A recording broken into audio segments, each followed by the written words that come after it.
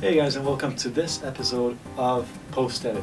And now in today's tutorial we are going to be talking about EQs or equalizers.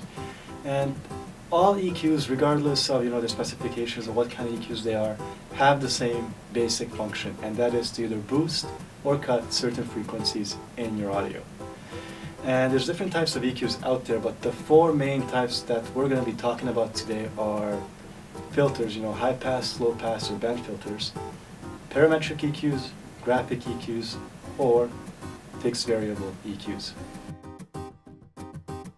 So first things first, we are going to talk about low pass, high pass, and band pass filters.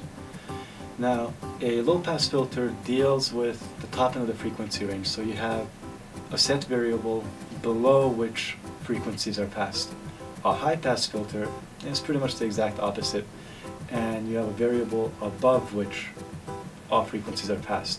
So to give you an example, if I was to set my low pass filter at 250 Hz, any sound below that would not make it into the recording. And this is really good for clearing up your audio. If let's say you have a vocal track that you have a lot of low end noise or reverb in the background, you can use a low pass filter to cut that out. And the band pass filter is essentially just a combination of the two, where you have two preset variables and you're only recording the frequencies between those two. And next up are what are called fixed frequency EQs. And what these are essentially just a range of band pass filters. You usually have about 3 of them, so you have your highs, your mids, and your lows. And what they allow you to do is either boost or cut certain preset frequencies within your range. So parametric EQs build on fixed frequency EQs in the sense that you still have your 1, 2, 3, or even up to probably about 6 bands that you can manipulate. However, with parametric EQs, you now have the ability to change the frequencies that you want to affect and how wide you want this band to be, or how wide you want your Q to be. You still have your lows, your mids, and your highs, but you might also have your mid-lows, your mid-highs, and you can just be much more specific in the kind of audio that you want to achieve.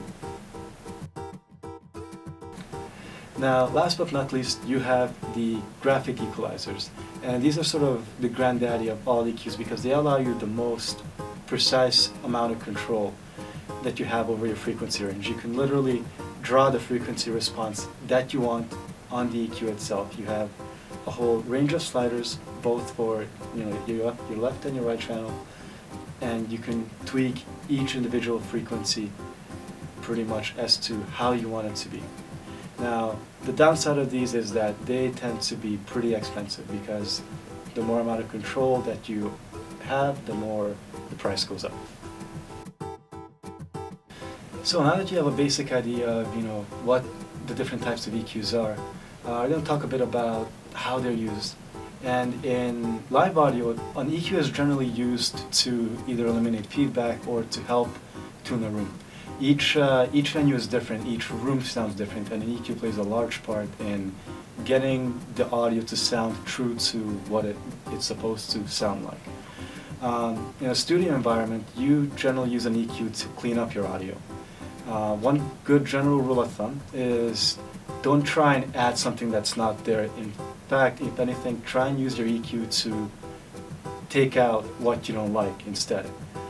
So you make your audio better not by boosting this and boosting that, but by, if anything, taking things away. Try and take away a hum that might be there, or a buzz, or just a certain kind of sound that you don't like. And then take it from there. If you keep boosting things, then you're much more likely to end up in a mess. Now, if you want a more in-depth look at how to EQ something, take a look at our advanced tutorials.